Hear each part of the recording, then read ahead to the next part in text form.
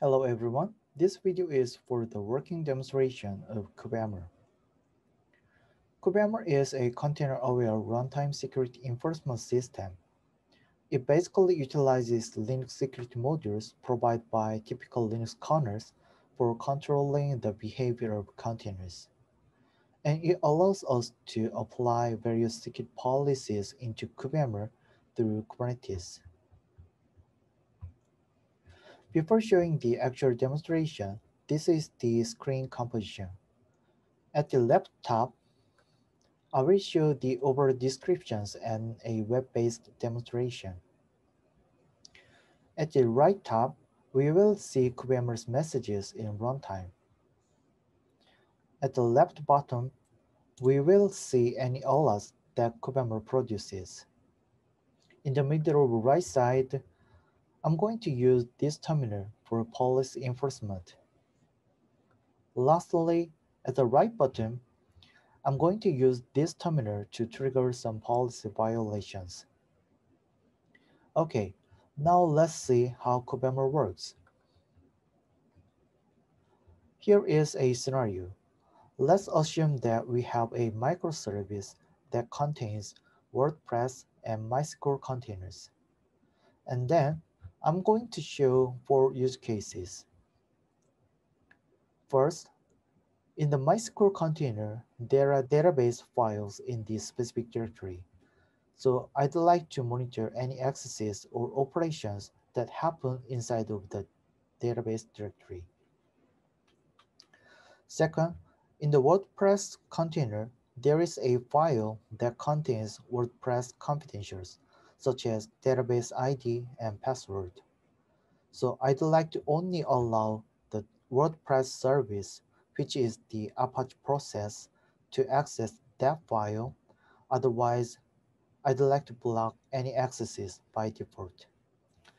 Third, in general, all containers in Kubernetes have service accounts that can be used to access Kubernetes resources, such as Kubernetes API server. In most cases, containers do not need to access Kubernetes resources while they just need to do their own functionalities. So I want to block any processes that try to access Kubernetes resources by using the service account. Last one is I'd like to simply block the executables that we are not going to use to reduce some attack surfaces. Okay, now let's take a look at each use case. First, I wanted to audit all accesses in the mysql database directory. So I made policy like this. So we want to audit this specific directory. Let's first apply this policy into Kubernetes.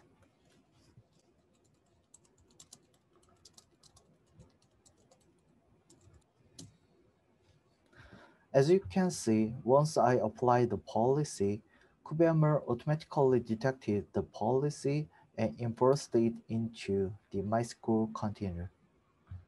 Now let's make some accesses in that directory. Here, I'm going to initialize the WordPress, and the WordPress will internally create its database and some tables.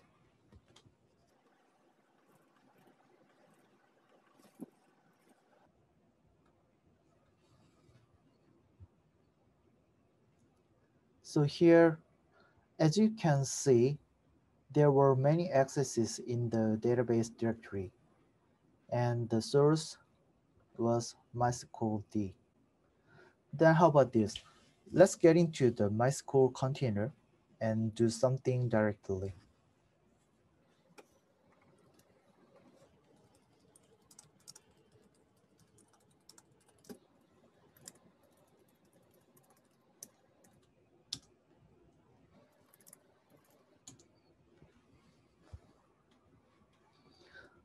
As you can see, now we have different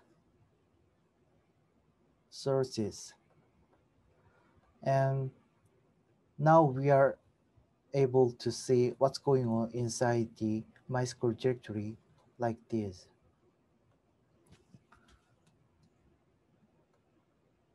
Next, I wanted to only allow the Apache process to access WordPress confidentials. For this, we can define two policies. One is to allow the Apache process to access this WordPress confidential. The other is to block the access of this WordPress credential by default. So before applying the policies,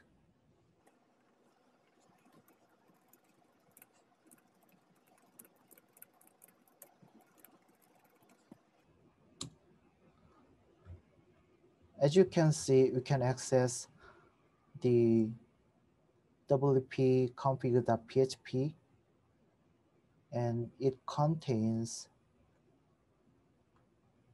database name, database ID, and database password in a plain text.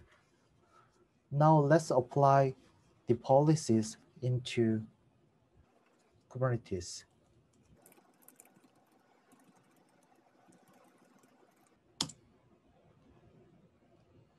Okay, so now we can still access some other files, but if we try to access wp config.php, it shows permission denied, and then we got a log here. So we try to see this file, but this is not allowed. Then does it affect the actual operation of WordPress? We need to check. So let's use the WordPress site.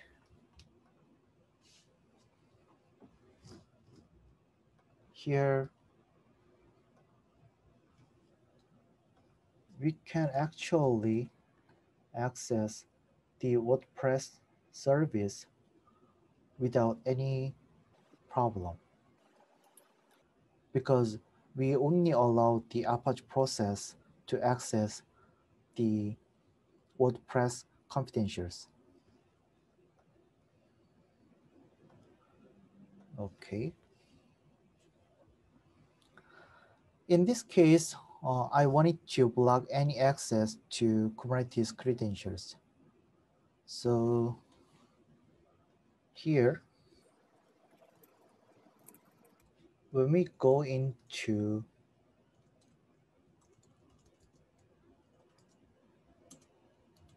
service account directory in a container, we can see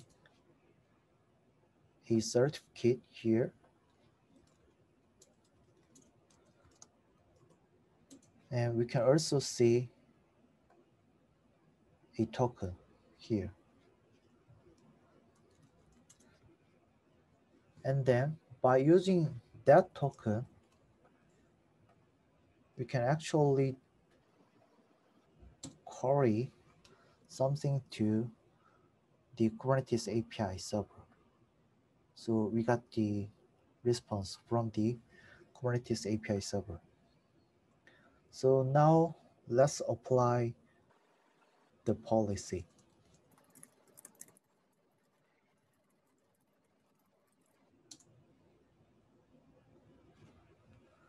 Okay.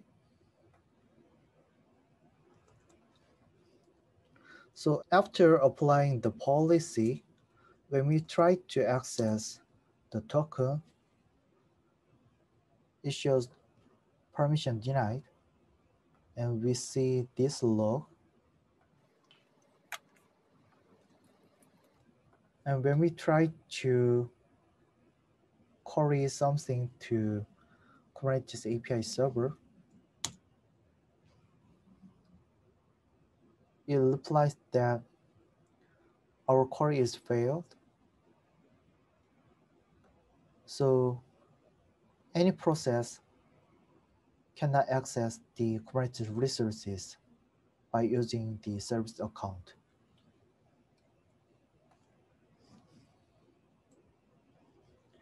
The last thing was simple.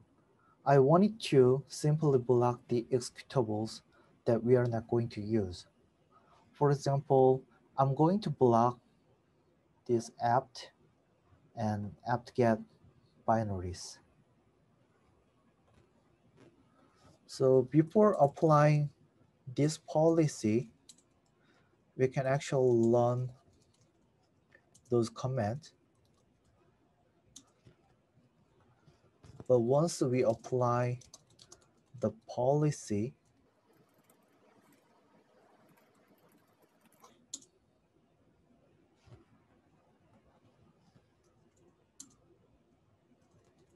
we see those commands are no longer available.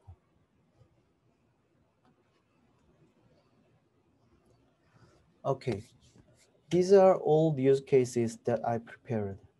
I hope this video is quite helpful for understanding KubeArmor.